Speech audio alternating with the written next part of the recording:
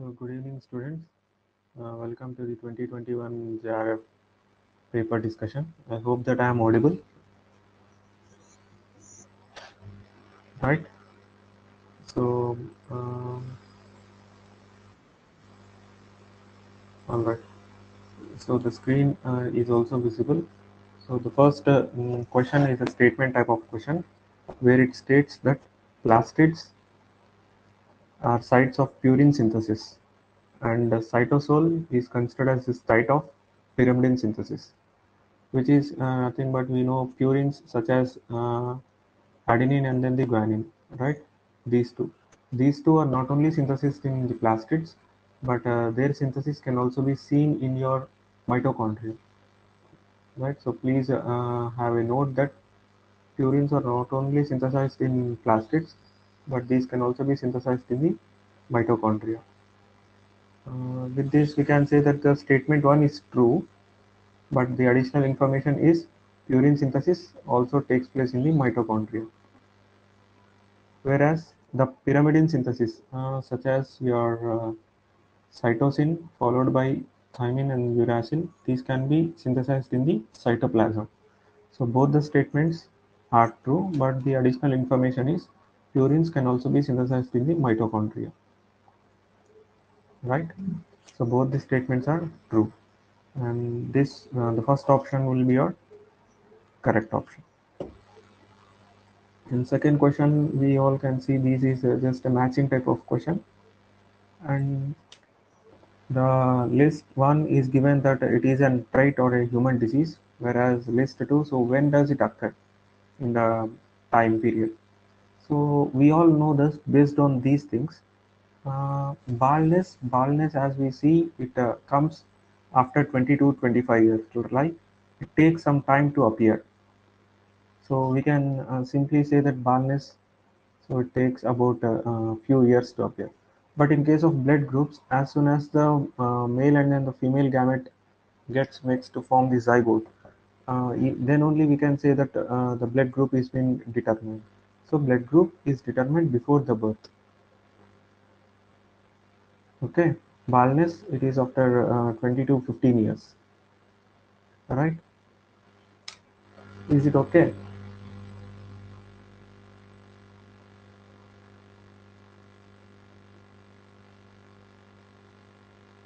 Right, is it okay, guys? So blood groups, because immediately after the fusion of male and female gamete, based on the alleles, we can predict the blood group of a child. That is even before his birth. But in case of baldness, it is not the situation, right? So we need to wait for few years, like 20 to 25 years, in order to see this. Whereas in case of alkaptonuria, it can be an inborn error of metabolism. So immediately after the birth, we can see the expression of alkaptonuria. And then rickets, it generally can be seen like 1 to 2 years after the birth, right? So based on this, you can match the options. So the discovery and then the scientists. We all know that the human blood groups, that is your ABO, was discovered by Carl Landsteiner in 1900, right? And double helical model of DNA by Crick, Watson, and Wilkins in 1953. So the genetic improvement of the Mexican maize was done by Norman E. Borlaug, considered as the father of our green revolution. And mobile genetic elements in maize by Barbara McClintock. So what is the other name to the mobile genetic elements? Can anyone write in the chat box? What is the other name for mobile genetic elements? Anyone? What do we call them? Jumping genes? What do you mean by TE? Someone wrote TE. What is TE? Someone wrote, yeah, these are okay, transposable elements, right? So jumping genes are also known as transposable elements. And it was discovered by MC McClintock in maize, McClintock. And next is your population genetics question. So it is given that in a population of 100 individuals, which is in Hardy-Weinberg equilibrium, the number of individuals of different phenotypic classes are as follows. So based on this, he is asking to find out the frequency of capital A and small a, which represents your gene frequency, right? So the formula for gene frequency is, so if you want to know the frequency of capital A allele, you need to see are there. So there are 64 individuals with dominant homozygous condition of capital A. So that is 64 into 2 plus, whereas capital A is also seen in case of your heterozygote. So it will be only 1. So it is your 32, which is divided by 2 into total number, right? So where it is equal to, so 64 into 32, 64 into 2 plus 32 by 200. You will get an value of this, right?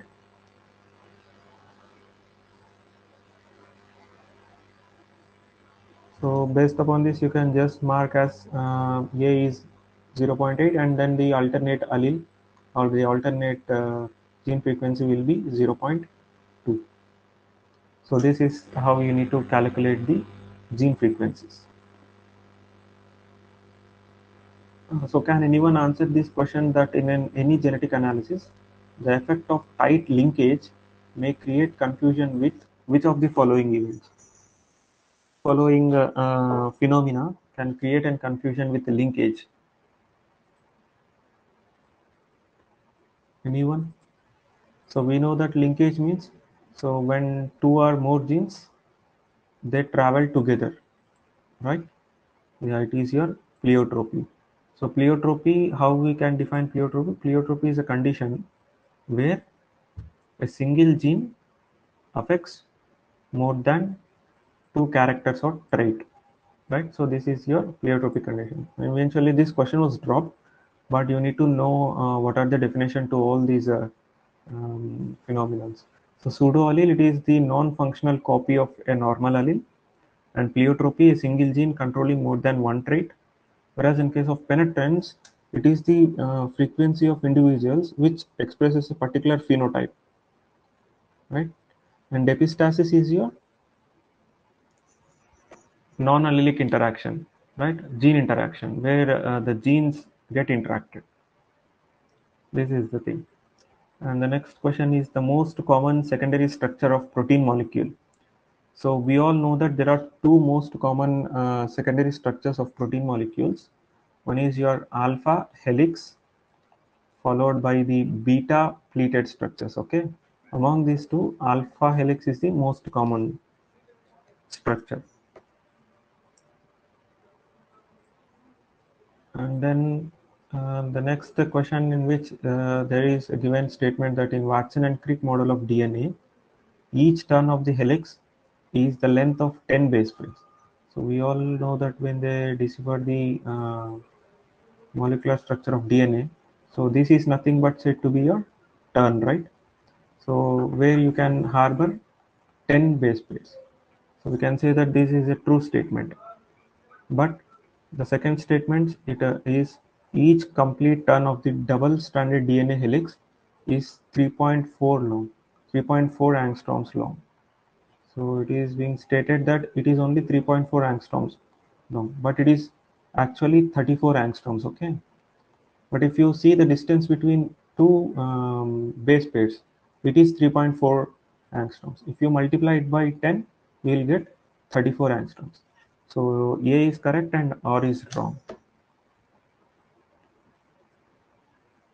And in order to solve this question, you need to know the Nagaharu triangle. I hope you know that U triangle proposed by Nagaharu, where we will be having Brassica nigra, followed by Brassica oleracea and Brassica campestris, right?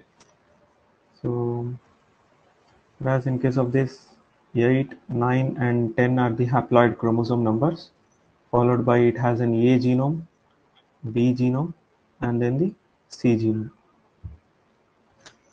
So, and the progeny will be, here you will be having Napus, and then here it is carinata, and then Juntia at this side,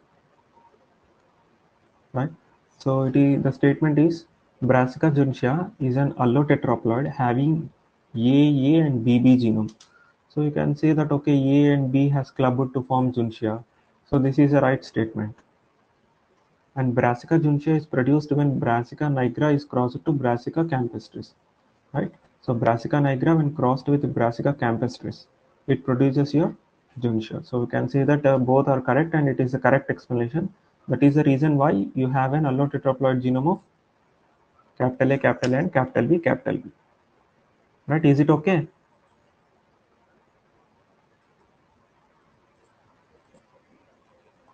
You can just write in the chat box if you have any doubts or queries, right? So you need to know not only the how Juntia is formed, you also need to know how the triticum oestium is formed, how Gossypium hirsutum is formed, right? So you need to know as well as in case of tobacco. So there are many evolutionary crosses. So you need to know all these things. And then the concept of chromosomal non-disjunction, it was proposed by a scientist named Bridges while he was working with Drosophila. Okay, these are direct questions. You need not to give a wrong statement. You should need to be very particular. Right? These are type of a scoring questions. Um, so it is in the next question. It is stated that in a sea urchin DNA, which is a double-stranded DNA, 10% of the bases are shown to be cytosine. So here it is stating that 10% of the bases are cytosine. Right? Based upon this observation, they have given some assumptions. So let us consider this.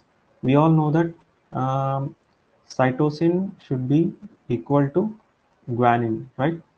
So with 10% of cytosine, we also need to have only 10% of guanine, right? So if C plus G is equals to 20%, then the remaining 80% should be your adenine pairing with thymine. So in this case, 40% if we divide, it should be your adenine and then 40% should be your thymine. So this is our basic understanding. So if we go with this, you can say that guanine are 10%, this is a right statement, and adenine are 40%, this is also right statement. But thymine are 20%, it's a wrong thing. And then purines. So purines, it comprises of your adenine and guanine. So 40 plus 10, it is 50. So we can say that purines are 50 and purines and pyrimidines are equal. So G plus A is 50. So C plus T, even T we said that it is 40%. So C plus T is also 50. That is your 10 plus 40. So except C, everything are right. Okay. And the next thing is relating to your cell theory concept. So Scleden and Swan proposed the first two components of the cell theory. So I hope you read this, right? So the first two statements were proposed by Scleden and Swan. And then a third scientist named Rudolf Virchow, he proposed the third component of this cell theory. What does the third component states? Can anyone write in chat box? What did Rudolf Virchow stated that been added to cell theory? Or you can unmute and you can answer.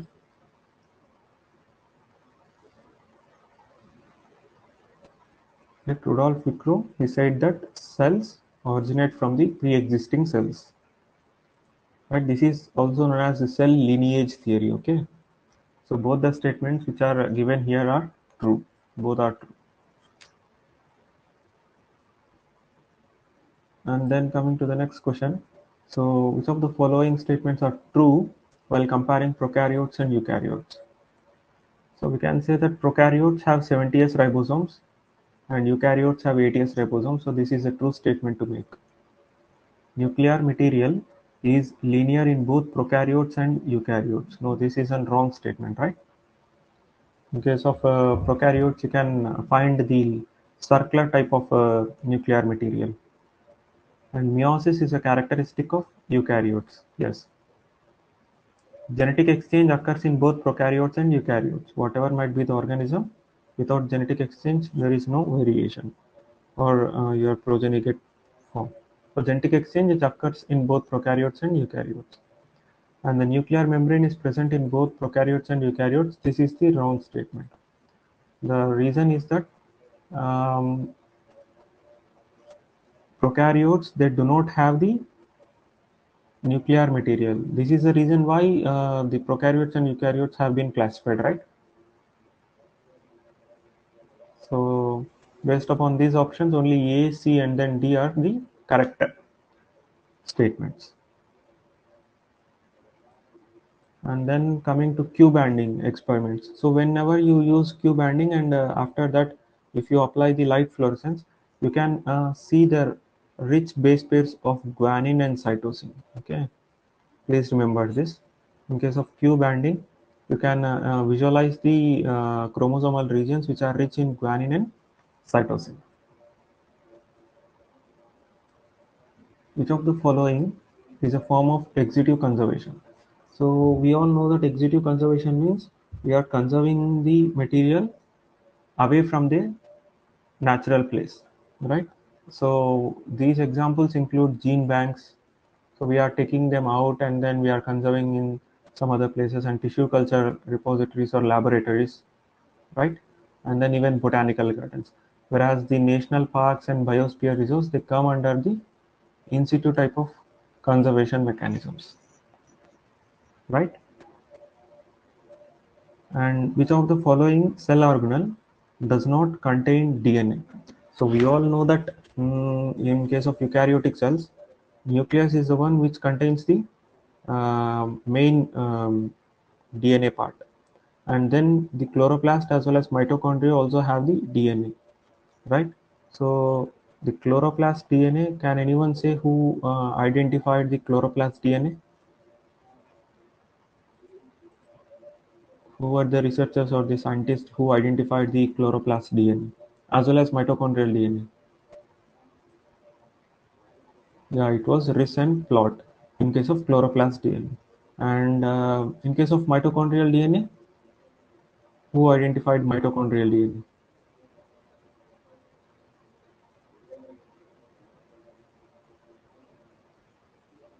So the mitochondrial DNA was identified by Nas and his co-workers. Okay. So with this, we can say that mitochondria has the DNA, chloroplast has the DNA, nucleus has the DNA. The only organelle which is lacking the DNA in these options is your lysosome.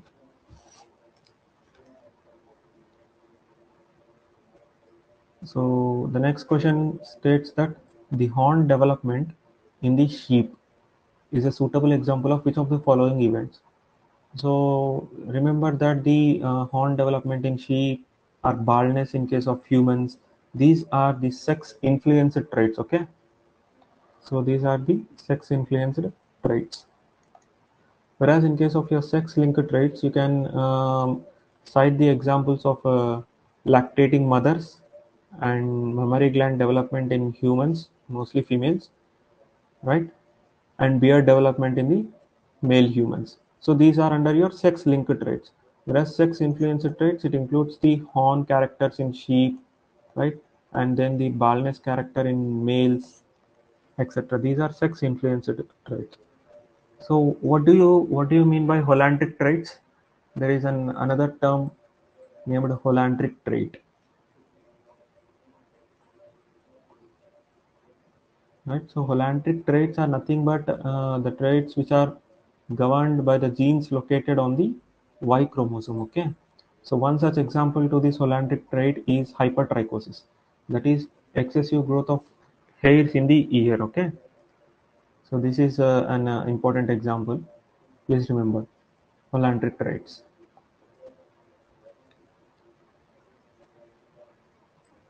And coming to the next question, the central dogma of molecular biology. We all know that it was proposed by Francis Crick. And then the chromosomal theory of inheritance by Sutton and Boveri. And then double helical DNA structure by Crick, Watson, and Wilkins. And one gene, one enzyme hypothesis, it was given by Beadley and Totem. So In which organism was this one gene, one enzyme hypothesis was performed? Anyone? In which organism this one gene and one enzyme hypothesis was performed?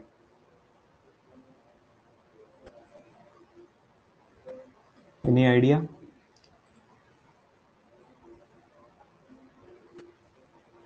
Yeah, it was performed in neurospora. So what it is? Either it is in bacteria or fungi or virus. What is neurospora? Neurospora is in fungi. Okay, so it was performed in the fungi. The fungi name is your neurospora. Please do remember this. And the colchicine. So colchicine, we know that it is an chromosomal doubling agent. It is primarily obtained from which part of the plant? So these are mainly obtained from the seeds, okay, and from the corn. And you also need to know the chemical formula of colchicine. Do anyone know the chemical formula of colchicine? It is important. The chemical formula of colchicine.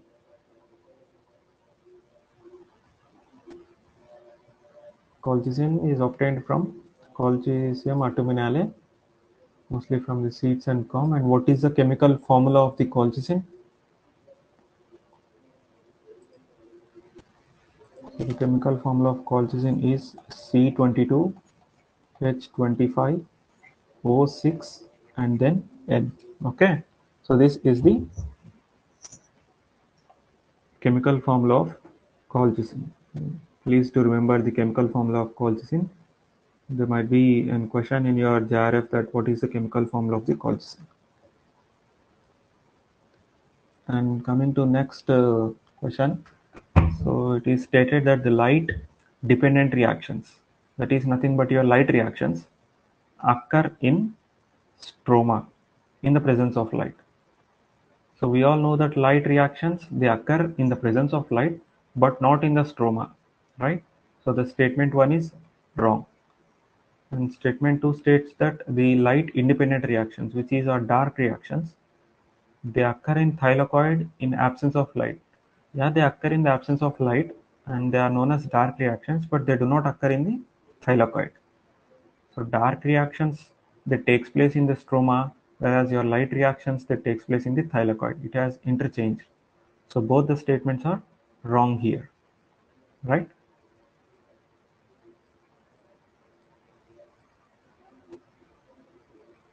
And then arranging the following organelles starting from the center to the periphery of the cell.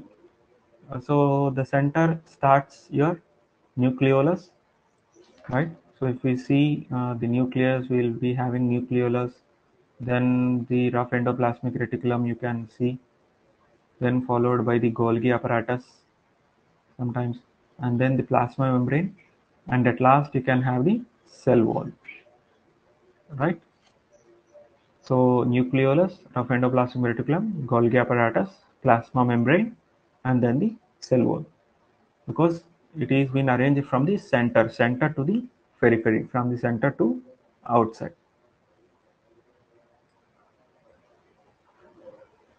So which of the following are not the chain initiation codons? So we all know that the chain initiation codon is AUG, which codes for, so which amino acid does AUG code for?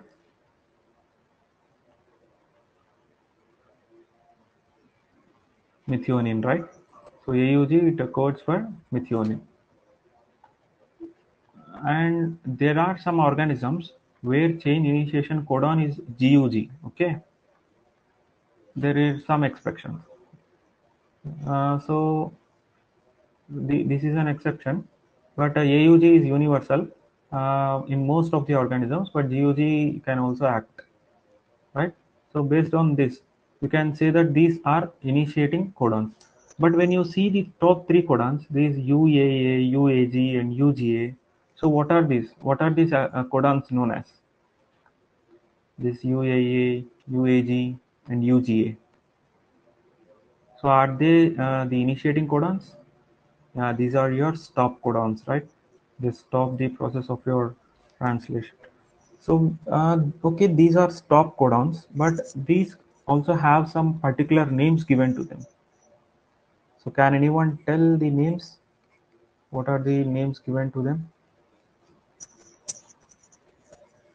This is very important. These might be the question in matching or something. Okay, so the names are, we all know that UAA, it is nothing but your orchi, and UGA is your amber, and no, UAG is your amber, and UGA is your opal, right? So please to be well versed with these names. And then coming to next question, expansion of ITPGFRA. So please pay attention. It expands to International Treaty on Plant Genetic Resources for Food and Agriculture. Okay. So the correct option is this International Treaty on Plant Genetic Resources for Food and Agriculture. Right. Please be pay attention.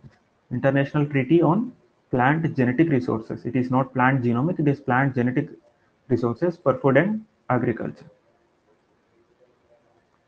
And then the next it states that on an average, how many fragments would a restriction enzyme which recognizes a 5 base sequence in DNA? So which is nothing but said to be your pentacutter, right? So for every 5 base pairs, it has the ability to cut the DNA. So if we use this restriction enzyme which recognizes a 5 base sequence in DNA, would so how many fragments would it produce from a double-stranded bacteriophage which has a genome size of nearly 5 kb? It is your 5.2, right? 5.2 bases, exactly 5 bases as it was mentioned. So in order to solve these type of questions, we need to divide the genome size of the given organism by, so for every 5 bases you can have this pentacutter cutting, right? So only there are 4 nucleotides raised to the power of 5. Okay, so if you use this formula, this is the normal formula that everyone uses to know how many fragments can a pentacutter generate. Okay, so based on this formula, if you use, you will be knowing that around we can generate 5 fragments. Okay, did you understand this? How to solve this? So it is if you want to know the number of fragments, you need to divide the genome size by 4 to the power of the recognition. How many bases does it recognize? Okay, if it is an tetracutter, it is 4 to the power of 4. If it is an hexacutter, 4 to the power of 6. Okay, so if you encounter such type of questions, you need to solve in the way that genome size divided by 4 to the power of n, where n is how many base sequence that your restriction enzyme recognizes. Based on this, okay, you need to solve these type of questions. And then we all know that the main product of the photosynthesis is our glucose, and the energy carrying molecule that is seen in the cell is your ATP. So organisms that make their own food are known as autotrophs, right? Auto is nothing but by their self. And the organelle that is participating in photosynthesis is your chloroplast.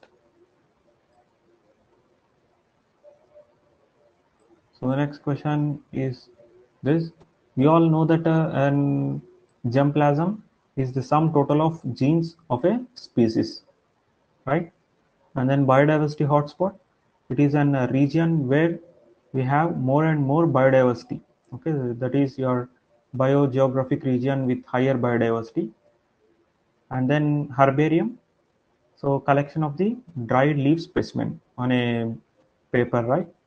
And then botanical garden with the trees and shrubs is your arbor. So these are very simple questions. You need not to make any mistakes in this. if you don't know, like in case of matching, you can go through elimination method by choosing the options, right? But you need not to make any mistake here. Next, we all know that Hugo de Vries was a scientist who was studying mutation, right? He was a scientist who coined the term mutation, and Fleming coined the term mitosis, and it's actually not stem, it is your Stern, C. Stern. So Stern was a scientist who proved the cytological basis of crossing over in Drosophila. And then Stahl and then his group, they were proving the semi-conservative mode of DNA replication, right? They proved the DNA replication happens in the semi-conservative manner.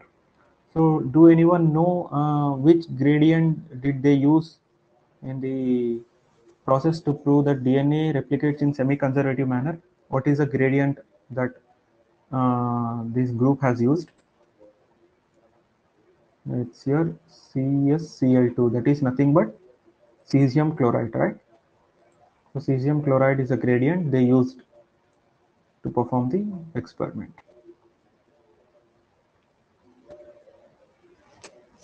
So we all know that rice is our diploid plant, right? And then banana, what is the ploidy condition of banana? Anyone? The ploidy condition of our banana. Banana is your triploid, okay? And then bread wheat. So bread wheat is your 6N, and then durum wheat is your tetraploid, right?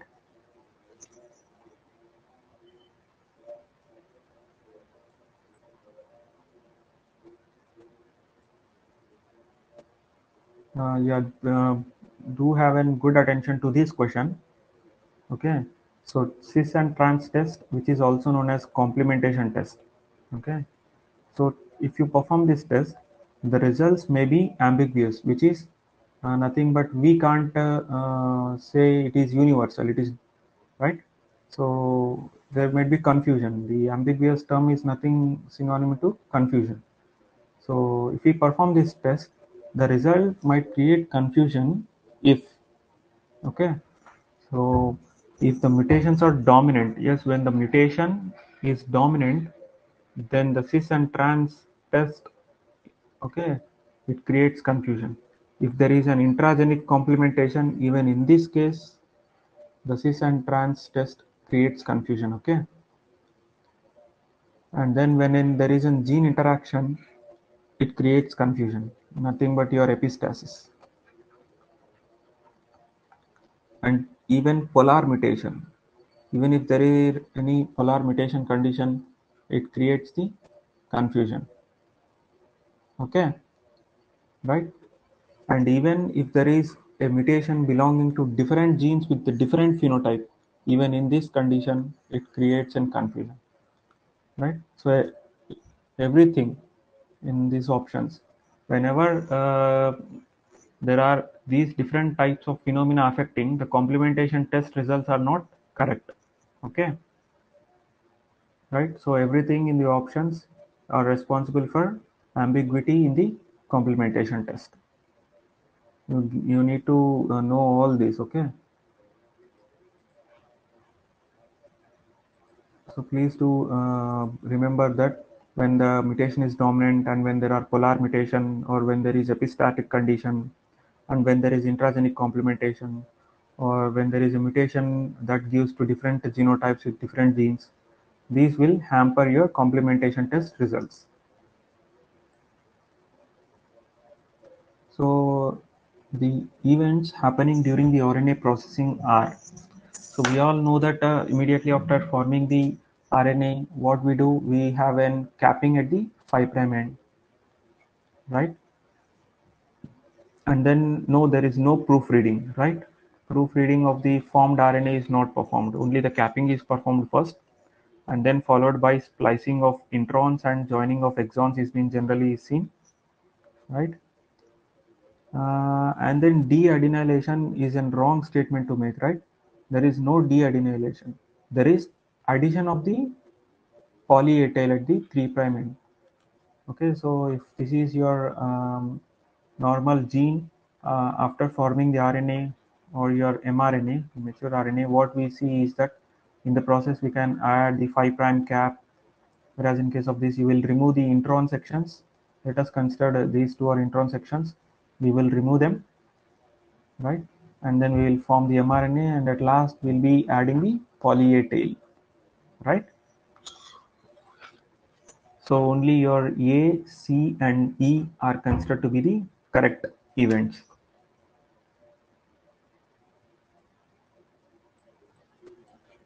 Okay, so this is a good tricky type of question. Pay attention to this.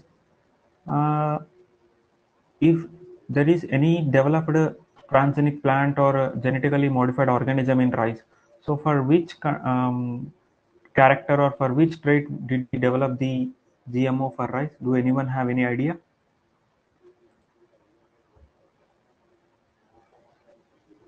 So for what purpose did we develop? Okay, for vitamin. For which vitamin? Yeah, it is for vitamin A. Okay, so it is for vitamin A. So in case of tobacco and tomato and then cotton. So we all know that for cotton and then tomato. So let us consider cotton first. So for which trait did we develop the transgenic cotton or GMO cotton? Anyone?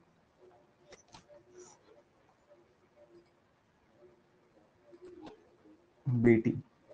Okay, so it is actually an GMO hybrid type of crop. Okay, BT. So in case of tomato, what was the GMO developed for tomato? Yeah, self life. It is a flower saver, right? Okay. So do anyone know the gene that is behind this GMO tomato flower saver, and the company which developed this GMO that is your flower saver?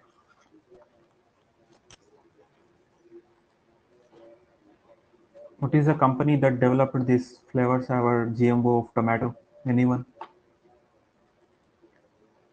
Okay, it is your Calgene company. Okay, it was developed by Calgene company. Have a note on this, right? Then the gene is your polygalactourinase. Polygalactourinase. Okay.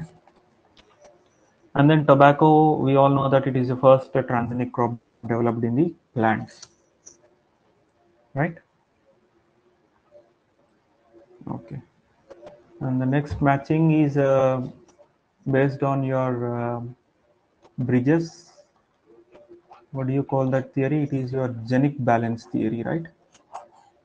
So it is nothing but X by a number of X chromosomes by A, that is nothing but your autosomal sets. So based on this, we will be determining the sexual phenotype.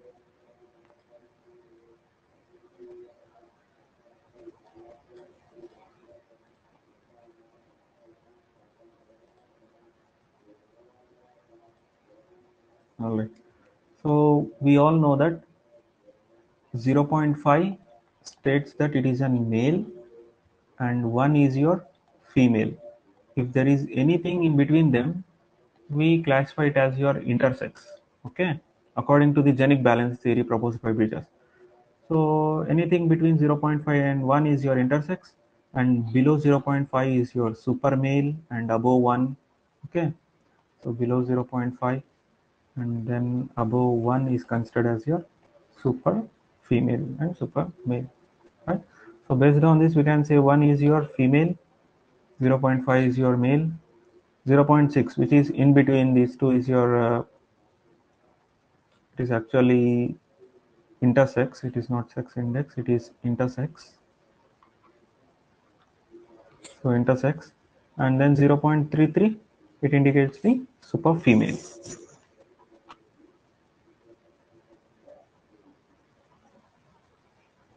And coming to the next statement, so I'll test you whether I hope you are dealt with the operand concept, right? So based on that, operand model of gene regulation are applicable to prokaryotes only. So is the statement one right based on your understanding that the operand model are applicable in case of prokaryotes, only in case of prokaryotes. Yes, because only the operand models are seen in case of prokaryotes. And then eukaryotic DNA containing the intervening pieces of DNA. So what do you call that intervening pieces of DNA? We generally call them as introns, right? So introns are the one which are removed during the splicing process. So both the statements are correct. And this question, you guys, you try by yourself. Okay, it's an probability and a good cross type of question. Okay, and I'll discuss it in the next when I discuss 2022 paper. So try yourself once and let me know the answers. Okay. And the next question is most commonly used DNA manipulation enzymes. Okay, what are the enzymes that are used in DNA manipulation? So I don't know whether you have read or not. I'll just tell you, if you want to manipulate the DNA, you need to have nucleases, which are nothing but your restriction enzymes, okay? And then followed by the ligases, that is the one which ligate the two DNA. And we also need to have the polymerases for amplification, etc. These three are main enzymes, okay? Most commonly used and main enzymes for DNA manipulation: nucleases, ligases, and polymerases. Right, all can be used, but these three are most mainly used. So pre 1940 genes are considered to be like beads on string and not divisible, right? Is this statement right? Before 1940 the genes were considered as beads on string and they are not divisible. Is the statement right that before 1940 the genes are like just beads on the string and they are not divisible? This statement is right, okay? And after 1940 or in 1940, Oliver was a scientist who proved that genes are divisible. Okay, so in order to prove them, he used the example of losing gene I in case of Drosophila. So with the help of losing gene I, okay, LZ, we call it as LZ, losing gene I in Drosophila, he proved that genes are divisible. But before 1940, we just considered like genes are beads on a string, and these are not divisible in nature. Okay.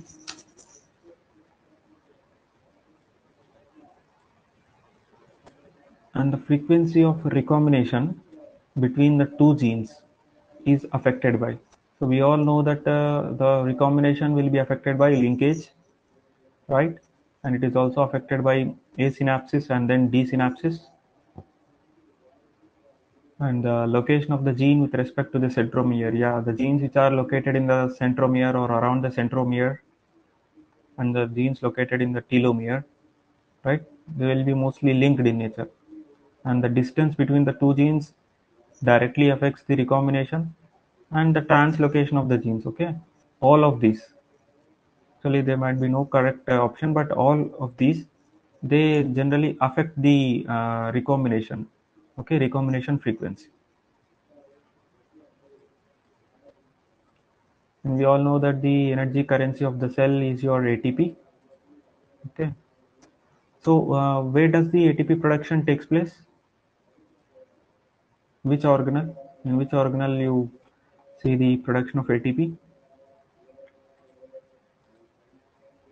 Yeah, it is in the mitochondria, right? Okay. So the statement is National Bureau for Animal Genetic Resources.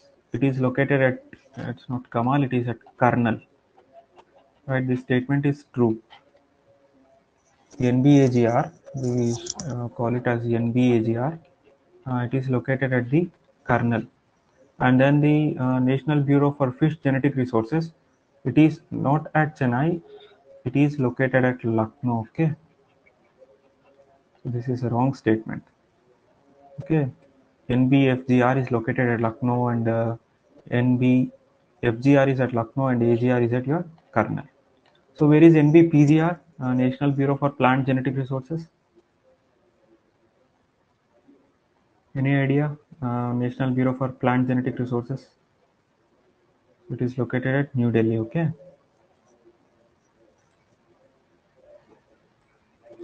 So here it is given. So NBPGR, it is located at New Delhi, and Animal Genetic Resources at Karnal, Haryana, and Fish Genetic Resources, Lucknow, Uttar Pradesh. And we know that Soil Survey and Land Use Planning, this bureau is located at the Nagpur. Okay. So with this, we have completed the genetics portion and entering into the plant breeding portion. So this type of question, this question is asked every time in the JRF. Okay, so you need not to make any mistake in this question. So we all know that how would you form a three-way cross hybrid? So three-way cross hybrid is nothing but the product of single cross hybrid into again an inbred, right? So we can say that single cross hybrid is an inbred 1 into inbred 2, and then crossing this inbred with another inbred, right? So this is your inbred A into inbred B, close bracket into the inbred C, right? So we can call it as this a single cross hybrid, then crossed with your another inbred. Whereas in case of your modified single cross hybrid, it is nothing but A and A dash are your sister lines. Okay, so first we will cross between the inbreds of sister lines, and then if you cross that with an inbred B or inbred 2, we can call it as your modified single cross hybrid. And then top cross hybrid, we generally call it as inbred into open pollinated variety or OPV. So this is your top cross hybrid. Double top cross hybrid, so the name itself says that there are two inbreds involved, and then after crossing the two inbreds, the resultant plant is crossed with the open pollinated variety. So who is the scientist that proposed the top cross hybrid? Anyone? Top cross hybrid was given by,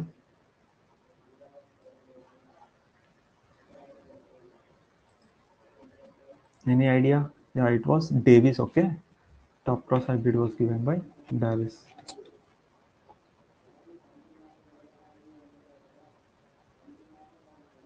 Okay. So the next question states that a tall green gram plant was crossed with a dwarf plant. All the F1s were of intermediate height. So this is a key point in the question. When a tall plant is crossed with a dwarf plant, they observed that the F1 were with the intermediate height. And when they sell for the F1, the F2 plants produced a different phenotypic class for the plant height. And their ratio is 1 is to 4 is to 6 is to 4 is to 1. Okay, so it is stating that tall plant was crossed with a dwarf plant, and F1 they observed an intermediate height between these two.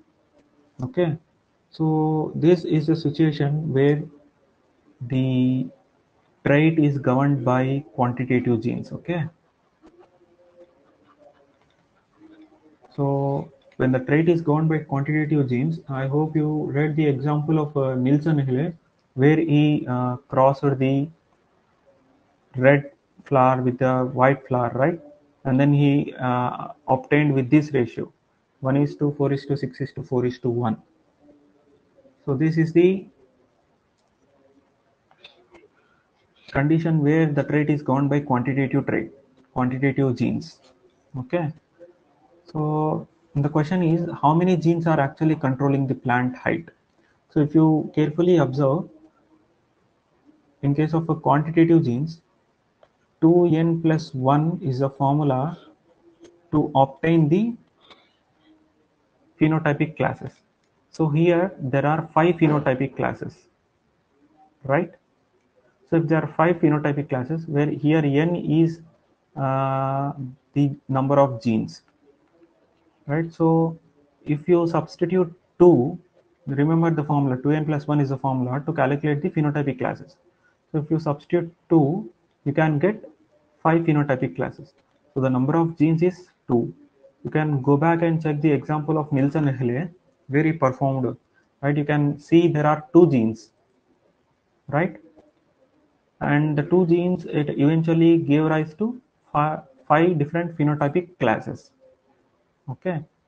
So for example, if they gave you seven different phenotypic classes, then you can say it is governed by three genes. Okay. And the next question is, in the reciprocal recurrent selection, the two populations developed can be used as a synthetic variety, right? So it can be used as synthetic variety, we all know. And in reciprocal recurrent selection, the GCA of both the population is improved simultaneously. Is the statement 2 right?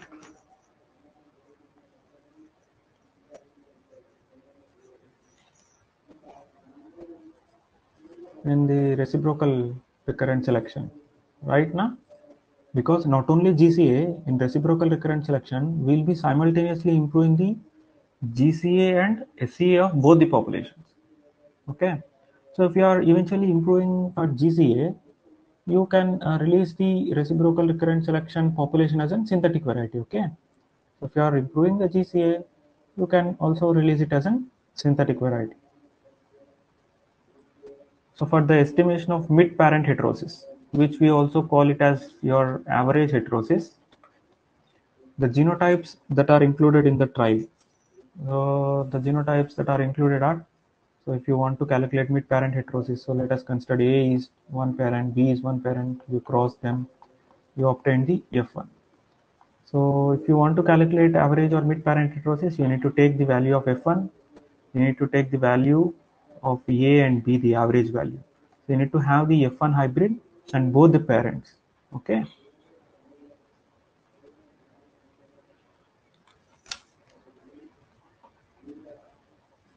And the next question.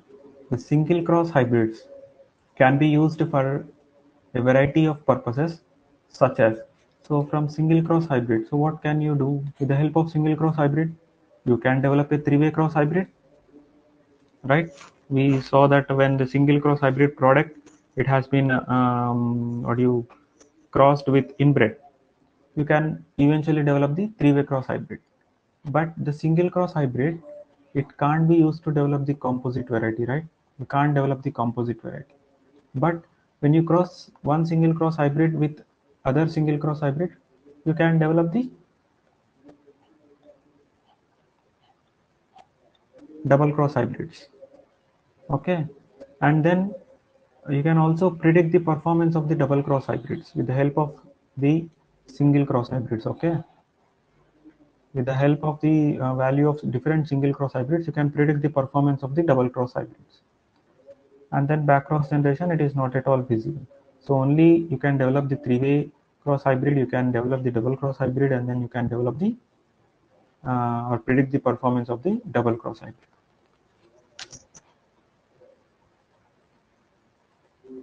Right. And coming to next question. So we all know that cleistogamy is a condition where the flowers do not open at all, right? The flowers won't open at all. And then dichogamy is a condition where our male and female flowers, the maturation time differs, right? Differential maturation. It is in case of time, okay? And then protogyny, the name itself indicates that the carpel or gynoecium or pistil, it matures way before the stamen matures. And then androgyny, the stamen matures first way before the female part matures. Okay. So cleistogamy is a condition where the flower does not open at all. Dichogamy, difference in the flowering time of our male and female flowers. So protogyny, so which is nothing but our gynoecium or carpel or pistil, it matures first. Androgyny, where the androecium it matures first when compared to the female reproductive part. And then coming to the different chronological steps in the development of your hybrid. So if you want to develop your hybrid, so first we need to develop the inbred. right? If you want an hybrid to form, you need to cross two inbreds, right? So first we need to develop the inbred. So this is the first step we need to go with. And then after developing the inbreds, you need to morphologically evaluate them. Okay. So which is the good one and which is the bad one based on the agromorphological characters. So this will be your first step. This will be your second step. And then after this, you need to test for their combining ability. So if you want to develop for hybrid, so which combining ability would you assess for? Anyone? If you want to develop an hybrid, so which combining ability you will be seeing for which combining ability? Right, it is your SCA. So you need to test for the combining ability. After that, you need to evaluate the obtained hybrid with the check. And if all the criteria is fulfilled, you will go for the seed multiplication. Okay, so first is your hybrid or inbred development, followed by the morphological evaluation, and then the combining ability is being tested, and the formed hybrid is compared with your check, and at last you will go for seed multiplication programs.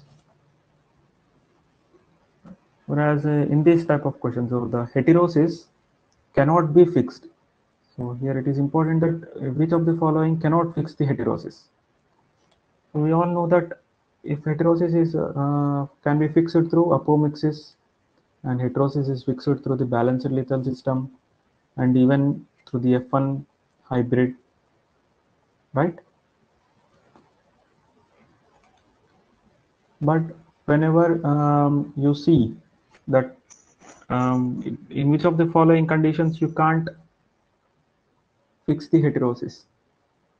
Synthetic variety, with the development of synthetic variety, you can't fix the heterosis, right? And you can also fix the heterosis through vegetative propagation. So you can't fix the heterosis through synthetic variety, and you also know that heterosis is only seen in the F1 hybrid, okay? But in the subsequent generations, you can't see the heterosis. F2 in F2, you can't see the heterosis. Heterosis is confined only to the F1 generation. So development of an F1 hybrid is okay, but after that you can't maintain the heterosis, okay? So you need to know this.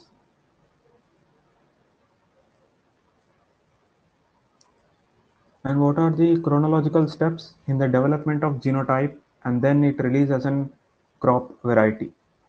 So for this, first you need to develop a genotype by making different types of crosses. After developing that, you need to perform the preliminary yield trial.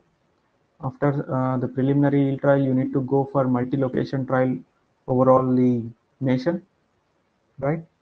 And after going for multi-location trials, you need to identify that particular variety. And after that, it is being notified by your central or state releasing committees. Okay. So first you need to develop the genotype, followed by the preliminary yield trials, and then followed by multi-location yield trials. And after that, you will be identifying the variety. And at last, the notification is being done for those varieties. Okay.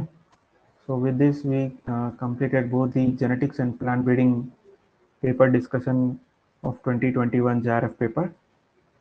If you guys have any types of doubts, you can ask.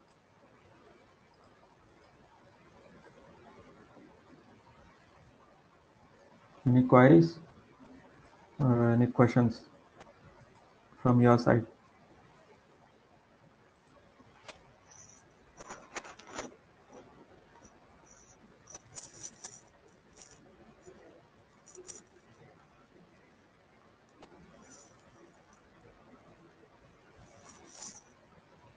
Okay.